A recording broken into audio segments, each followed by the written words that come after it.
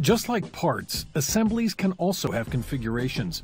They can be created through a design table or they can be created manually.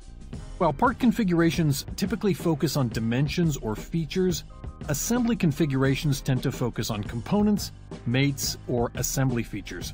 They can be used to represent different versions of a design, or they can be a powerful way to improve performance, particularly when working with large assemblies.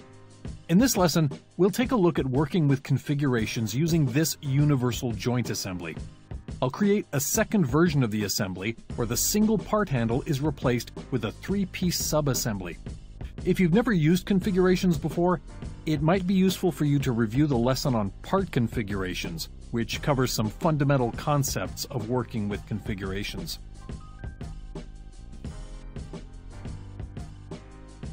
Here in this assembly, I'd like to create an additional configuration where the single part handle is replaced with a three-piece subassembly.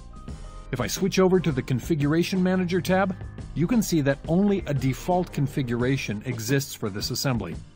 Before I create a new assembly configuration, I'd like to quickly point out a couple of options and settings here with this default configuration.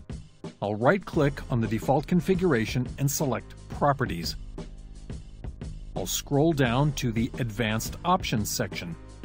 The options here tell SolidWorks how to handle any new features, mates, or any new components that are added when you're working with other configurations. In this example, I'll be adding a new configuration which will have a new subassembly added, and it will be positioned with a couple of mates. So, when I'm working with the new configuration, how should SolidWorks handle those new components and mates here in this default configuration? The Suppress New Features and Mates will suppress new features and mates in this configuration when they're being added in other configurations. Likewise, with the Suppress New Components checkbox, any components I add while working in other configurations will be suppressed in this configuration. To demonstrate the effect of these options, I'll check the Suppress New Features and Mates checkbox, but I will leave the Suppress New Components checkbox cleared, and I'll come back to this in a bit.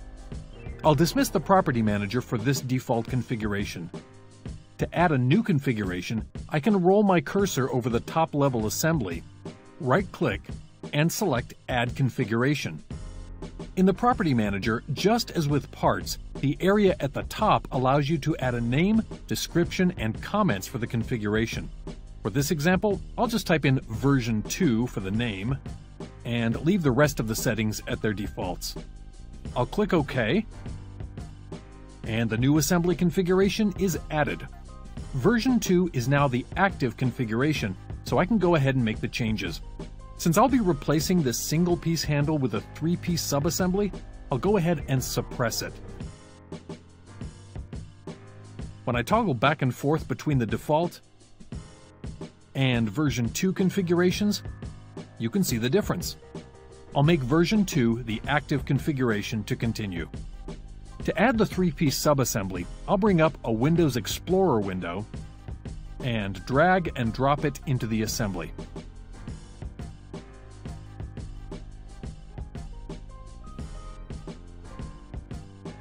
To position it in the assembly, I'll add a few mates. I'll first add a concentric mate,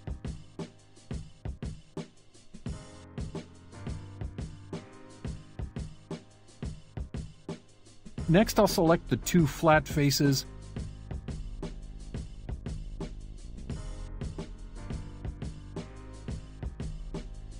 and add a parallel mate between them. As a side note, if for any reason the faces are parallel but not aligned, you can always use the Mate Alignment buttons in the Property Manager to toggle between the two alignment options.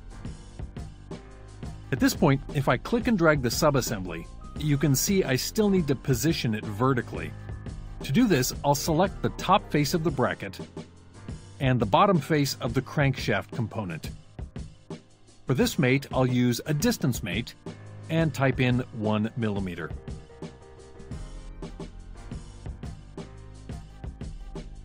Now that I've finished adding the necessary mates, let me show you an additional feature that SolidWorks has to offer. This subassembly was made using components that have their own configurations. Because I have multiple configurations at the component level, I may want to specify which component configurations to use in the version 2 assembly configuration. To do this, I will click on the crank knob, and you'll notice a drop-down menu appear above the context toolbar. This toolbar only appears because this component has more than one configuration. Actually, there is a button that allows you to select which configuration this applies to within the 3-piece crank arm subassembly. You can select this configuration, all configurations, or you can specify which configurations to apply it to. I'll select this configuration. To change the crank knob configuration, I will click on the toolbar and I will select the notches configuration, and a green check appears to confirm the change. I'll click the green check, and the assembly component updates with the new configuration. The crank arm component also has multiple configurations that I could switch between. However, I want to show you another way to change configurations for the subassembly. If I click on the full crank assembly in the Feature Manager tree, another configuration drop-down menu appears.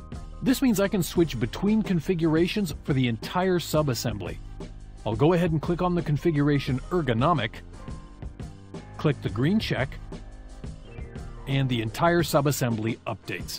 Both the crank arm and the crank knob have changed. This drop-down menu provides a simple way to change between subassembly component configurations while working at the assembly level.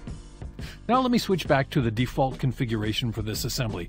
Right away, you can see the default configuration displays both the single piece handle as well as the 3-piece subassembly I just added. But why? Well, if you remember when I pulled up the properties for the default configuration, I left the Suppress New Components option cleared. That resulted in the components I added in version 2 being unsuppressed in this default configuration. However, I did check the box to suppress new features and mates. Let me dismiss the Property Manager here, and when I switch over to the Feature Manager tree, I'll expand the Mates folder. Here you can see that the 3 mates I added in the version 2 configuration are suppressed, and as you would expect, if I click and drag the 3-piece assembly, the mates are in fact suppressed. The settings I mentioned here are important to consider when you create your own assembly configurations, so you can control how new features, mates, and components are handled in each configuration as you're working with other configurations. To finish up this example here, I'd like the default configuration to only include the 1-piece handle, so I'll go ahead and suppress the 3-piece subassembly. I'll switch back over to the Configuration Manager tab, and I'll rename the default configuration by slow double-clicking on it, and I'll type in version 1. When I toggle between the 2 configurations, they now look as you would expect.